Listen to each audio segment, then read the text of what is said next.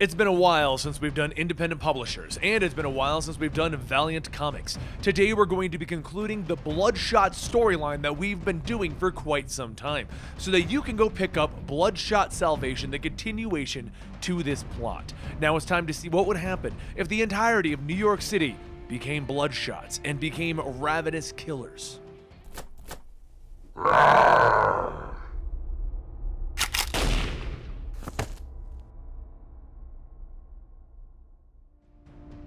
When we last left off with Bloodshot, Ray had been taken away to Bloodshot Island where Project Rising Spirit was using him and other Bloodshots to test out their new weapon, Deathmate. But after coming face to face with Deathmate, Ray learned that the person inside was really the geomancer, Kay McHenry, the woman who died for him in an attempt to free him from the nanites. With the combined efforts of the Bloodshots, Ray managed to stop Kay and escape the island with the other Bloodshots, Viet Man, Cold Man, Tank Man, and Quiet Man.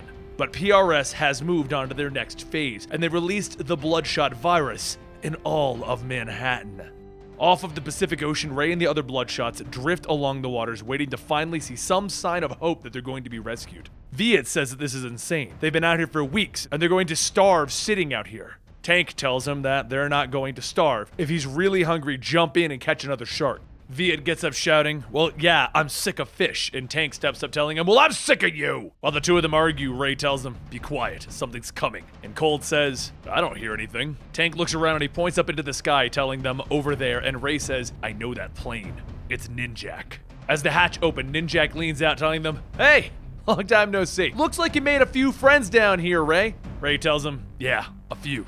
And Ninjak tells him, "Well, there's no time for small talk. We're having a bit of an emergency, and I'm pretty sure we're gonna need your help on this one."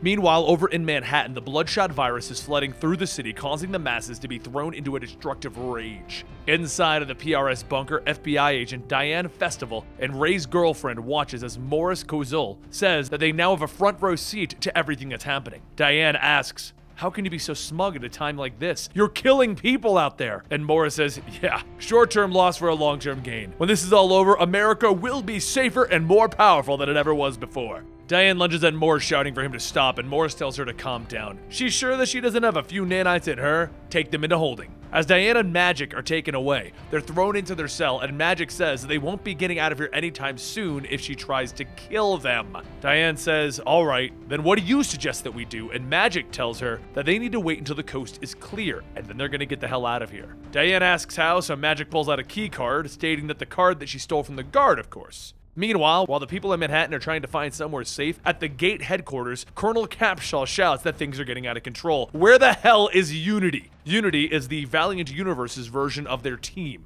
Over the radio, Livewire says that her and Ginger are on their way. They're gonna try and contain as many of the infected as they can. The massive robot Ginger then says, "Affirmative, protection and containment protocols initiated." But as Livewire scans the area, she tells Capshaw that it's worse than she thought. And Capshaw responds, telling her that he understands. Ninjak is en route with the real Bloodshot. Just contain what they can in the meantime. Livewire tries to fight off some of the infected, but she says that there's no way for her to control the nanites themselves. There's just too many of them. Capshaw asks, what is that supposed to mean? Can't she just focus on one infected at a time? And Livewire tells her no. She doesn't understand. The nanites are everywhere. They are in the air. Back on Ninjak's ship, he goes over the footage of Manhattan, telling Ray that this is far worse than what happened in Colorado. Under his breath, Ray says, "It's gotta be PRS." And Tank yells, "You bet your britches that it's those sons of guns, all right?" Ninjak tells Ray, "Look, the nanites in your blood may be the very thing that could stop whatever's happening out there." And Ray tells him, "I was able to absorb the nanites from a few people, but this is not like before." Ninjak goes in to respond, and his words trail off as he groans in pain. He then falls out of the pilot's chair, and the aircraft begins to spin out of control. Back in Manhattan, the infected begin to grab onto Livewire, and as she gets up, her eyes turn red and her skin turns white. Over at the crash site with Ray and the others, he crawls out of the wreckage asking how is everyone, and Tank says that Viet and Quiet are down and out, but Cold stops him, telling him, "I'm alive, though in a tough spot, comrade." Ray tells Tank to pick Cold up, and just as they pull, there's a flash and Ray's head flies off. Behind him, Ninjak gets up holding a sword with eyes red and skin white. He's become one of the infected Bloodshots. As Viet and Quiet get up, Viet shouts, "Why did the ninja dude get all pale like that?" Viet runs in, and Tank also charges at Ninjak, and he shouts, "Quiet, go get Ray's head and put it back on." Quiet looks at Ray's head, and he pulls his body over, telling him, "Alright, come on, nanites, do your thing." As Quiet holds out Ray's head, the nanites get to work reconnecting the tissue, and then Ray gasps for air. Viet shouts as Ninjak cuts off one of his arms, and then Ray runs in telling them, "I got this." After tackling Ninjak, he jumps onto his back telling him, "Hey, this is gonna hurt a little bit," and then he focuses on the nanites. The little red droplets pull away from Ninjak's eyes, and Ray starts to suck in the nanites, taking them out of Ninjak's body. As Ray lets go, Ninjak falls to his knees shouting, "Bloody hell!" And Viet says that he didn't know that he could do that. Ray says, "Yeah, found out back in Colorado. Pretty sure we're gonna have to be doing a whole lot more of that once we get to the city." Tank asks how exactly are they supposed to get to Manhattan from New Jersey, and then everybody notices a family in their van. Moments later, Ray and the others pile into the small van, and Ninjak says, "This is humiliating." Back at the PRS bunker, two of the guards begin to make their way back when Diane and Magic attack them and take their guns. Diane tells Magic that she should get going, head south since the infected look like they're going north. Magic asks what about her, and Diane says that she's gonna stay back and deal with Morris. Magic hugs her, telling her, "I don't want to leave you alone, but I want to find Ray." And Diane tells her that she should go find him. It looks like Ninjak's plane went down in Jersey, not far from the tunnel, but remember, head south.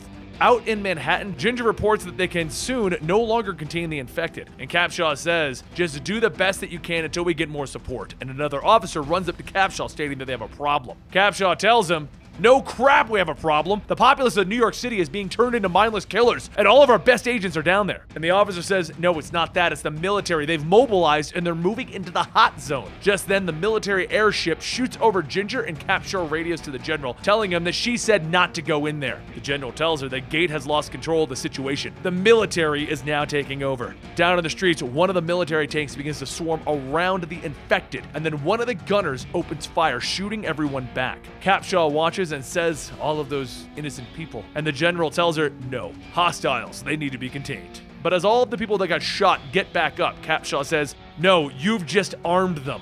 Over on the highway, Viet asks, "So why are they going straight into the problem when they just got away from one? This isn't their fight." And Ray says that he can't make them do anything, but what he does know is if PRS is down there, we'll never really be free. Just then, a blast shoots down the road, flipping the minivan over, and Ray looks up to see Kay. Back at the PRS bunker, Morris gives the order to Deathmate to kill the Bloodshots and Ninjak, and then he hears a click. Diane points a rifle at the back of his head, telling him it's time to shut this down. Over on the highway, Kay grabs onto Ray and begins to choke him, and as Ray struggles, he tells her that he has to stop this. He knows what it's like to feel alone and scared with no way out. But there is a way out. Let him help Kay. She looks into his eyes, and then she throws him to the ground, and Ninjak shouts that they need to take her out. Kay is a former friend of Ray and Ninjak's, and when she died, it was a big blow to Ray. She was someone who helped Ray discover who he really was when he didn't know himself. But now she is nothing more than an experiment for PRS, and Ray jumps up, stopping everybody from attacking her, telling them, "No, you get to the city, I'm gonna handle Kay, so go." As Ray runs back into Kay, Ninjak tells everyone, "You heard the man, we got a job to do." Ray struggles and he starts to peel back the Deathmate mask, telling Kay to look at him. He knows that she's in there, just let him in. He can fix this! Soon the nanites from Ray begin to leave his body and they go into Kay. The two start to meld together, and in a flash, she opens up her eyes and asks, "Where am I?"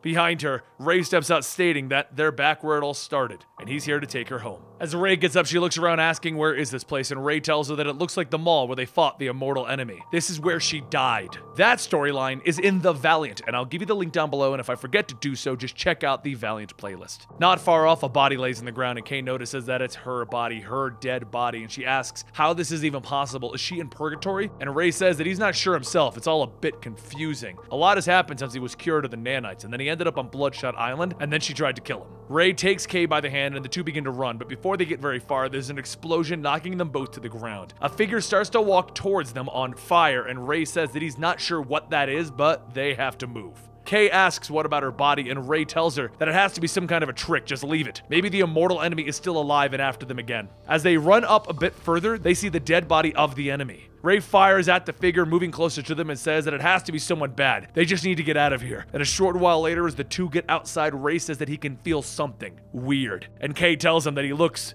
different. As the two stand there, they begin to revert in age, becoming themselves only younger. She shouts, asking what's going on, and then another explosion comes out of the building. Ray tells her he's not sure, but that bad thing is coming. The two run into the nearby forest, and as they hold hands, the being breaks through the trees, and Kay shouts that the monster is nearby. Once there's a moment of silence, the two sit down to catch their breath, and Ray says that it's okay. They don't have to be scared. Monsters aren't real, right? Ray asks if she's sure, and she tells him yeah. And then she points at a castle, telling him, look, there's our pretend castle. The monster lady can't get us in there. The two of them run into the walkway of the castle, and then there's a flash of light. That's when Bloodsquirt appears, telling them, well, where were you two little miscreants going? Bloodsquirt is a little kid cartoon version of Bloodshot that he sees whenever he's basically going crazy. Ray stares and says that he thinks he knows him, and Bloodsquirt says, of course you do. I'm your little bloody buddy, the squirt that brings the hurt. But if you want to get out of here, well, you're gonna have to answer the riddle. Ray says that it's a trick, and Kay steps up telling Bloodsquirt that she's really good at riddles. What is it? Bloodsquirt says, all right, this one's quite a doozy. The riddle is, what is Deathmate? Kay then asks, what kind of riddle is that? And just then, Deathmate flies in, destroying all of the trees in her path. The two kids continue running towards the castle, and Bloodsquirt shouts, wait! And Kay pushes him down into the moat. Bloodsquirt shouts, it doesn't matter! You're never gonna get home without answering the riddle! As the two begin running towards the light, everything starts to change, and suddenly they're back in the real world, but still their younger selves. They walk a little further, and they see their adult bodies laying on the ground. And Ray says that they look familiar. Wait, he's seen them before. And just like that, Ray realizes that this is them, and he remembers now. He knows what Deathmate is. He looks down, stating that they've put all of these little robots into them, and that's what made her into a monster. Tears begin to fill her eyes as she shouts, no! And Ray grabs her, telling her, it's true, you are Deathmate. She falls to her knees crying, stating that she doesn't want to be this. And Ray holds her, telling her, it's okay. Things were different though. Instead of him trying to remove the nanites, he's using them to mix their nanites together. It's how he came looking for her. But this is real. They're inside of themselves and they have to go back. Kay shouts that she doesn't want to. She wants to stay in here with him. She doesn't want to be a monster. And Ray takes Kay by the hand and tells her, you won't be alone. We'll do this together. I promise I won't leave you. As they sit there looking at their bodies, their younger selves begin to fade, and in the real world, both of them gasp for air as they return to their bodies. Ray gets up, asking Kay if they're really here. She tells him yes, she's herself again, and then she kisses Ray. Just as she does, a voice calls out to Ray, and he looks back to see Magic. Magic is the girl that he saved and has been with once he lost Kay. Ray walks over to Magic, telling her it's not. We're just. And Magic tells him it's okay. She gets it doesn't matter. Ray tells her, yes, it does. And Magic stops him, telling him, no, there's a plague or something happening in the city. It's like Colorado, but there's hundreds of them. He sits silent for a moment and he says, I know. That's where me and Kay are headed off to, but first I had to. Magic says, just go. If you can stop it, just go. Let her help you. Ray tells her that he'll come back here once this is over. It's supposed to be us together, Magic. Magic's face doesn't change. She tells him to go. And with that, Kay grabs Ray and they fly off. Back over in Manhattan, Ninjak and the Bloodshots are trying to hold off the infected while Cold shouts that they really need to try what Ray did to absorb the nanites. Quiet grabs one of the infected and he begins to focus, and the nanites start to come out of the person. He shouts, this is really starting to hurt! And Viet calls out that they're trying but it's not working. Tank says that it must only be Ray and Quiet who can do it with their newer tech. And Ninjak says that if that's the case, they need Ray more than ever. Their barricades won't contain this mob any longer. Back at the PRS bunker, Morris tells Diane that if she would allow him, he would like to get back to his job now, and Diane shouts that this whole thing was his fault to begin with. Morris tells her, right, and every second that you sit here and waste, more people are going to die. He then turns to another scientist and tells them to bring Deathmate in. The scientist says that she's en route, but she's not answering their commands. Over in the streets, Ray and Kay touch down just as Livewire begins to shock Ninjak. Ray runs over, grabbing Livewire from behind, telling her that she helped him wake up before, now it's his turn. Just then, the nanites inside of Livewire begin to get sucked out, and as Livewire's eyes return to normal, the first thing that she sees is Kay. Over the radio, Morris shouts for Kay to get back to the bunker, and her eyes begin to glow as the Deathmate mask slowly begins to cover her face. She rockets into the sky, and seconds later, crashes down on that bunker. She starts taking everyone out, and Morris runs up shouting, wait, stop this, that's an order! Kay grabs Morris by the throat and tells him, no more orders. And Morris asks what happened to her, and she stares him right in the eye and tells him 2 words, I'm free, and then crack. Diane watches as blood sprays on the walls, and Kay looks over asking, who are you? Diane gets up to her feet, telling her that she's with the FBI. She was trying to stop this, and Kay asks, how are we supposed to stop it? And Diane shouts, telling her, I don't know. Deathmate was supposed to be able to do it. Something about phase 3. Diane tells her that she's got to remember. But Kay says that she can't. She can remember certain things, but the programming was all broken. She looks down, and she sees her younger self standing there. And she says, of course, I know. I was really good at riddles. I could figure it out. Back in the streets, Ray and Quiet try to absorb as many nanites as they can. And with the last ones that Quiet took out, he begins to feel pain and he falls to the ground screaming. Younger Kay tells Kay, that bad stuff is happening and we can stop it. You just need to tell me a secret. Younger Kay whispers into Kay's ear and her eyes glow red and the mask comes back and she says, of course.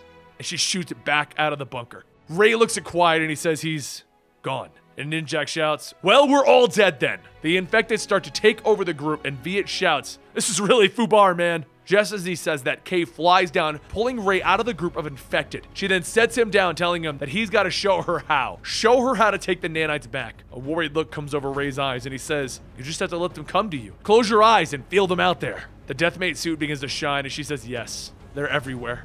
In the air, in the people, in us." She flies straight up in the sky as Ray is shouting, "Wait, that many will kill you!" And Kay says, "No, not her." She floats above the city and the sky begins to turn red, and from the ground, all of the nanites infecting the people begin to get sucked out. With all of the nanites making their way into the sky, she takes the group with them and flies up into space where she can safely destroy them, never allowing them to get back to Earth. After that, the people began to return to normal, but Ray knew that this wasn't over. Quiet gave his life stopping that plague, so the Bloodshots gave Quiet what he wanted. A quiet place for him to be alone. And with that, they all said their goodbyes. Diane made it her personal mission to get the information out there, having the world know the things that she learned. And with Kay and the other Bloodshots not having a place to go, Capshaw welcomes them into Gate to try and help them find a way to become heroes. As for Ray, he took Bloodhound and he headed back to the motel where it all started. He knocks on the door and Magic opens it. She says that it's been weeks since then. She thought that he had left to be with her. He says that he promised he would come back. It just took him a while to track her down, clear up some loose ends so that they could be free. As they kiss, Ray says, "Just us." And Bloodhound barks, and Magic says, "Well, that's not exactly true." Ray takes Magic by the hand and he walks in, thinking that he just used to be a guy with white skin and guns. Bloodshot used to be death and chaos, but now he doesn't know what to think. For the first time, it feels like Bloodshot can be anyone, but he knows whatever he does, he won't be alone. And there you have it, the conclusion to the Bloodshot storyline. Until Bloodshot Salvation. Now that issue came out a week or two ago, depending on when you watch this. It just started, and you get to see what is going to happen to Ray now that he has Magic and he has a daughter. Don't forget to check that out yourself. I'll give you the link down below how to see the next part of this story, and I'll give you the link on how you can buy the Bloodshot book. If you enjoy Valiant comic books, let me know in the comments down below who else or what other comics you want us to cover here, or if you just want us to do other independent books or other publishers, then let me know that in the comments down below. Click right around here for more videos right here at Comicstorian. Subscribe to keep up to date on current comic books. And don't forget, you can find me on Twitter and Instagram at Comicstorian. On Twitter, we bring you single tweet reviews, and on Instagram, we bring you various images that we find within the comics. I hope you guys enjoy, and I'll see you next time right here.